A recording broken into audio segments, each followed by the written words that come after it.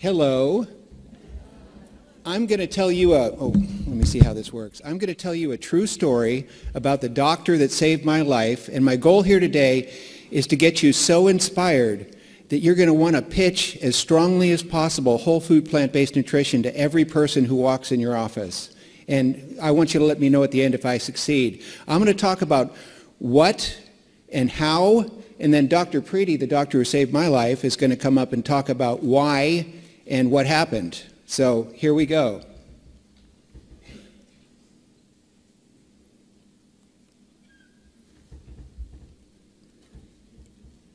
This is supposed to be the advance. Oh, okay. So the first picture on the left is me at age 16 with my high school sweetheart, and her name is Jay. And this was at our junior prom, and do you like that rock star hair? That was really popular in 1976 when this photo was taken. The photo on the left, pardon me, the photo on the left is me in the U.S. Army about 6 months later, smoking a cigarette in front of a no smoking sign in my barracks. I didn't follow instructions very well. A really funny story, when I got all that beautiful hair cut off, I sat down in the chair in the barber on my first day in the Army, and he said, "Would you like to keep that hair?" And I said, "Yes." So he cut it all off and he said, "Here, keep it."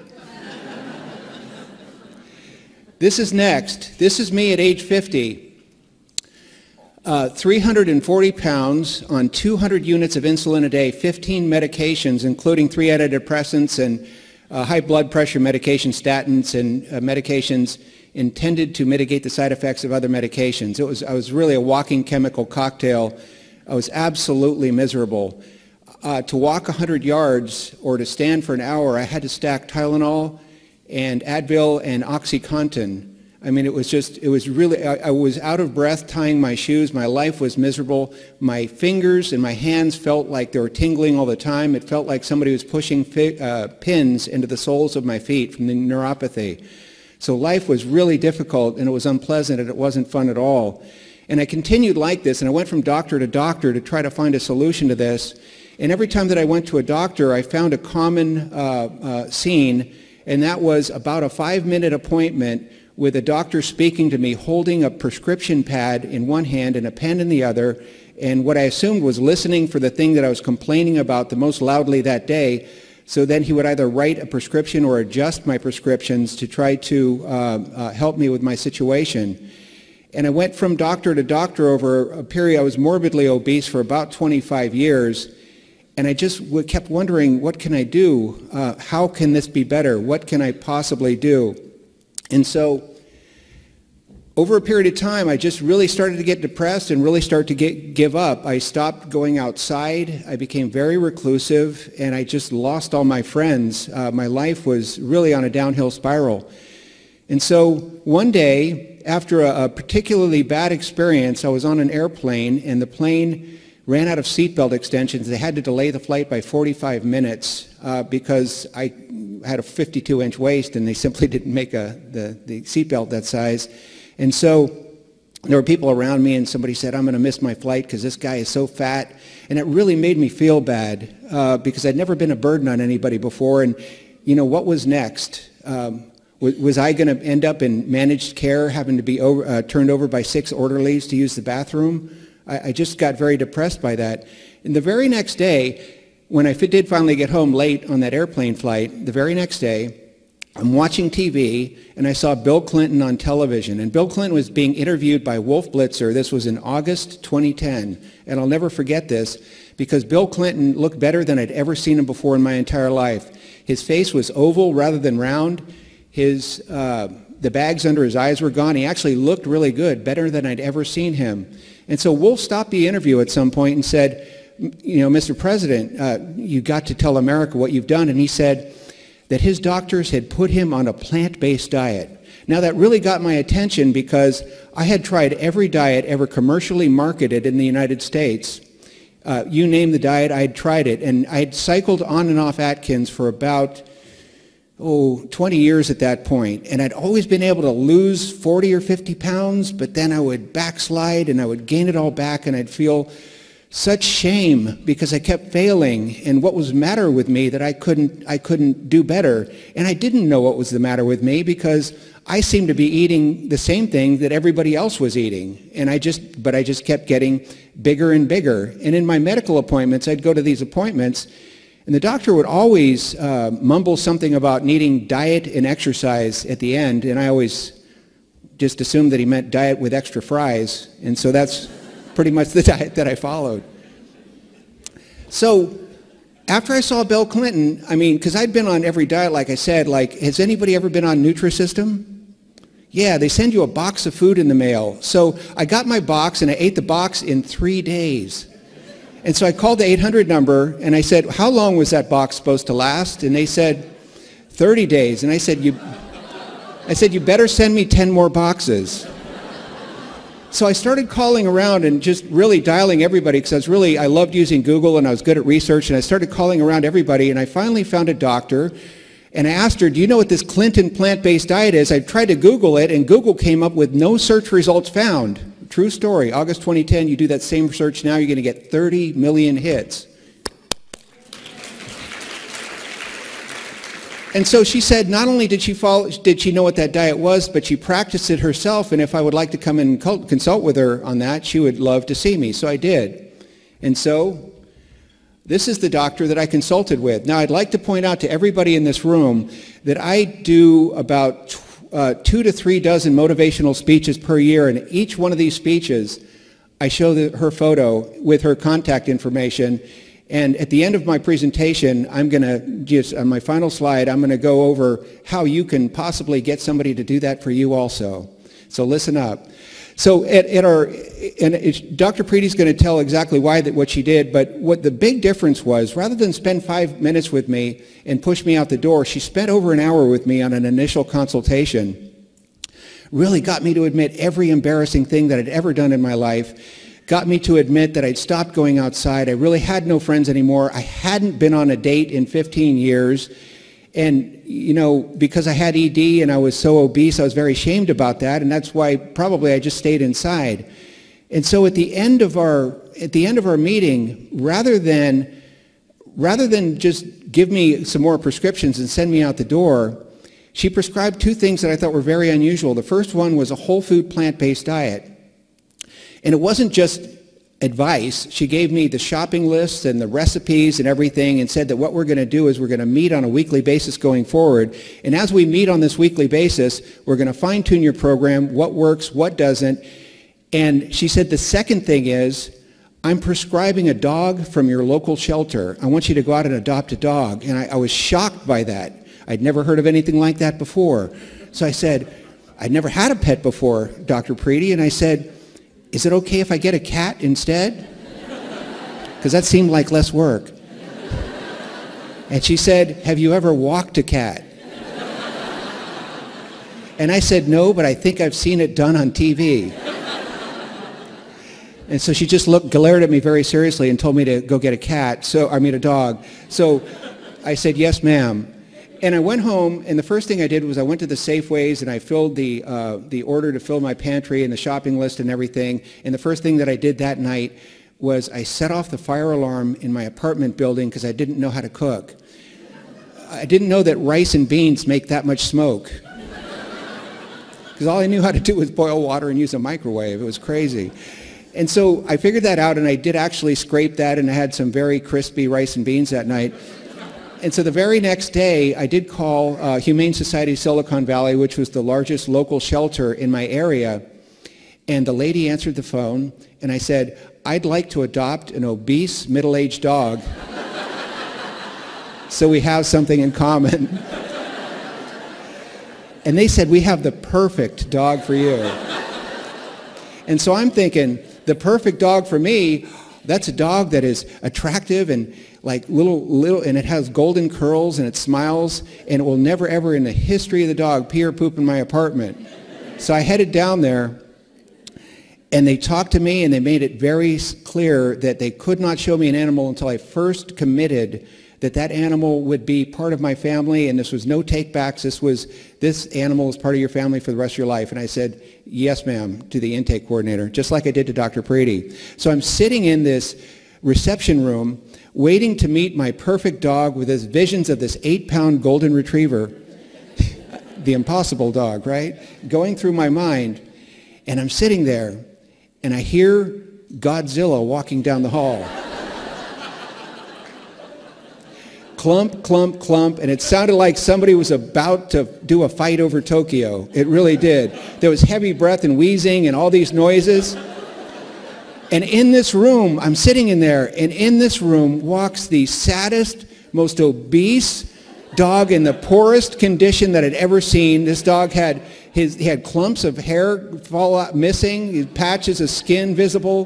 His skin was red. His head was hung low. His shoulders were slumped. And I looked at him and I said, well, where's my dog? And as soon as I said that, he looked up at me, and I could tell that he was clearly more disappointed in me than I was in him.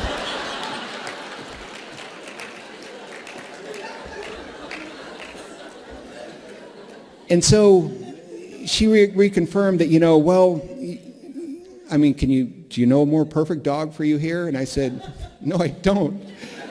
The best closing technique I'd ever seen in any sales situation in my life, and I've been in professional sales for 30 years, was, and if you don't take him, he was surrendered for early euthanasia. I said, okay, he's coming home with me.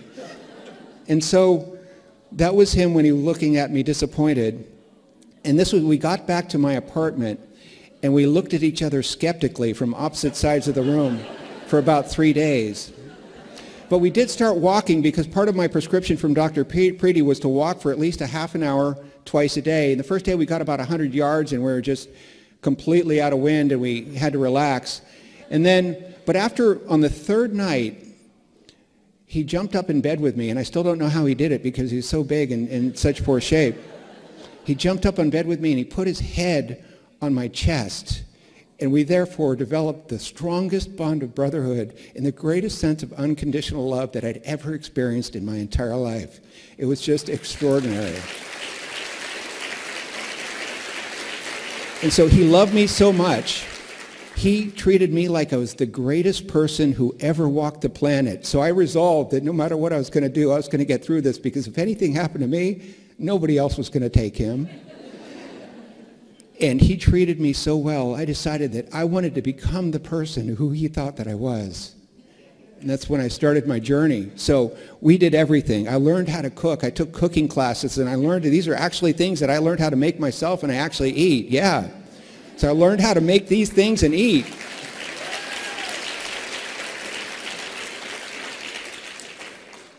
In 10 months, I started losing 5 pounds a week. Peety was losing weight, and in 10 months, my A1C had gone from 12.5 to 4.9. My weight had gone from 340 to 180 pounds. I was on 0 meds, and my life had completely changed. But at the end of this time, I said, I've got all this energy. What do I do next? I have so much energy. But of all the stats that Dr. Peety is going to tell you about, this is the one that I cared about. My testosterone increased 4-fold. And I was eating a pound of tofu a day, and I did not develop man boobs. Peety lost 25 pounds and became just the happiest, cutest, most lovable dog. There was this farm park near where we lived in San Jose, and there was this mile path around it, and it was kind of like a singles park where, people walk their dogs and hope to meet each other and hook up. So Peety became my weapon of mass seduction.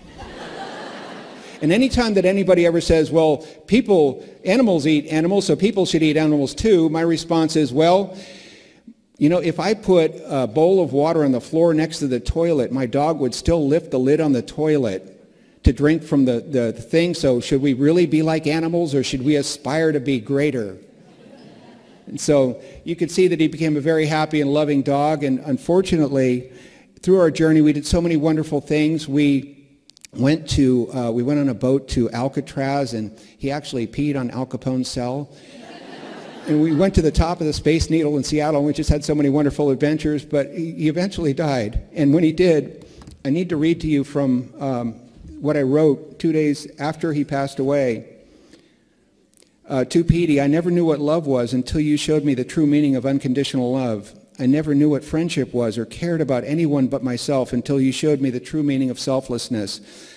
I never knew what responsibility was until you became responsible for me. I'm a better man in every aspect of my life because of what you taught me. Wait for me at the bridge on the riverbank. Be a good boy, play in the grass and the flowers, and when you see me next, we'll cross the bridge together into our next life. I love you so much and will remember you every day for the rest of my life.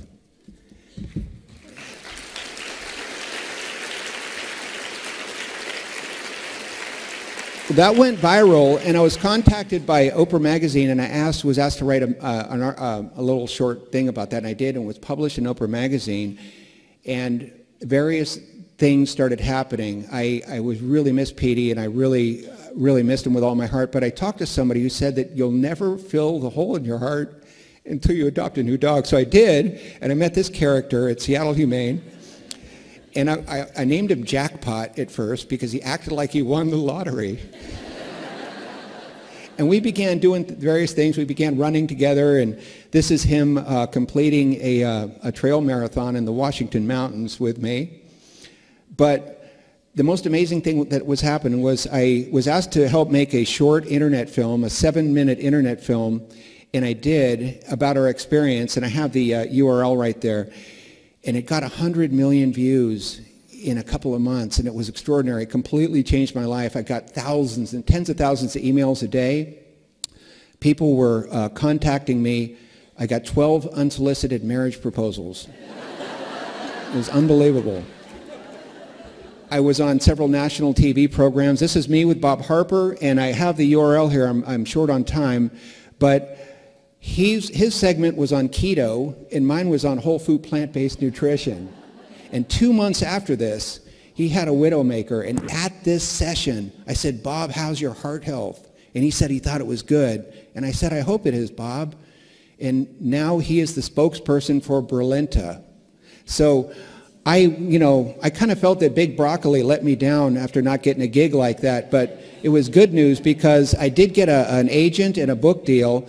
And just briefly, the book now is in 8 languages worldwide. If you'd like me to sign a copy for you, I'd be happy to do that at the PCRM book table afterwards. But when you get, the book is in all these languages, and the most interesting thing to me is that when a book is translated, not only do they translate the text, but they translate the pictures also. That's what Peety looks like in Italian. And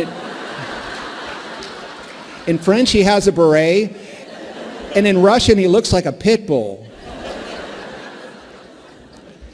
I was got an 8-page spread in last month's Reader's Digest, which was, I mean, wow. And I want to tell you the most important part of my story because I'm really running out on time. As part of all this noise and all these people contacting me, you remember the woman, the girl in the first slide, Jay, my high school sweetheart?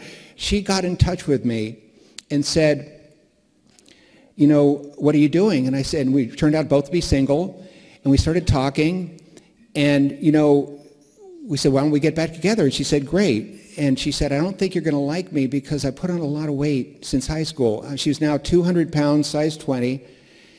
And I said, well, I'm going to tell you what Dr. Peety told me. I said, if you do exactly what I tell you to do, I believe that in 10 months or in a year or less, you'll be at your ideal weight and off all of your medications. So just by veganizing all of her Italian family recipes and by practicing the same whole food plant-based diet that I did, that's exactly what happened. She went from 200 pounds to 115, size 20 to size 2 in 10 months, and doesn't she look prettier than when she was 16? We are totally in love, living a fairy tale, happily ever after existence, and it's all because a doctor took time to help me and explain what plant-based nutrition was all about and to believe in me to the extent and give me the ability to really pull this through. So I did start running extensively, just a little bit, and just because I'm running out of time here, I want to go over the fact that I really started figuring out I was a middle-of-the-pack runner. And I really had a dream. I want to qualify for the Boston Marathon. And so I came and I talked to one of the dietitians at Bernard Medical Center and also one of the doctors, and we really fine-tuned my game. And in January this year, I'm 60 years old. I needed a 3 hour and 50 minute to qualify for the Boston Marathon. I ran a 3:36. And to validate that, I did it 2 more times over the next 2 months. Thank you so much.